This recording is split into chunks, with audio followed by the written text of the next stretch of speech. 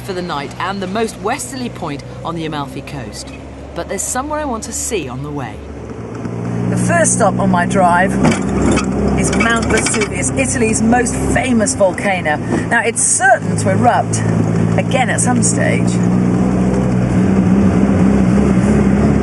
Come on, baby, come on.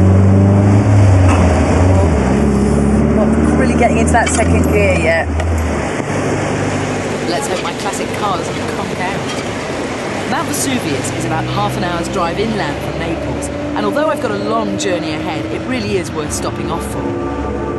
The volcano dominates the Bay of Naples and has erupted 100 times, most recently in 1944. It's currently overdue another eruption. A visit to Vesuvius with a guide like Pompilio costs just £5. I didn't expect to see any activity. That this volcano is still active, but it is an active volcano, very dangerous. Yes, lying dormant, as we say. Yes. She is dormant, but she could blow at any moment. Vesuvius famously erupted in AD 79, burying the people of Pompeii under 7 metres of boiling ash.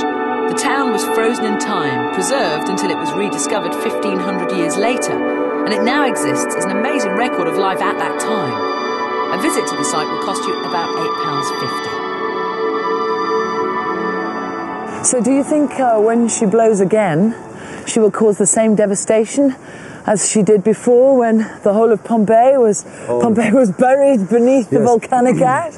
You have to know that this area is very dangerous. There live about 800,000 people. So 800,000 people potentially could be buried beneath her the next time she blows again. I know it's not likely to erupt now, this moment, but you do imagine in your head what you would do.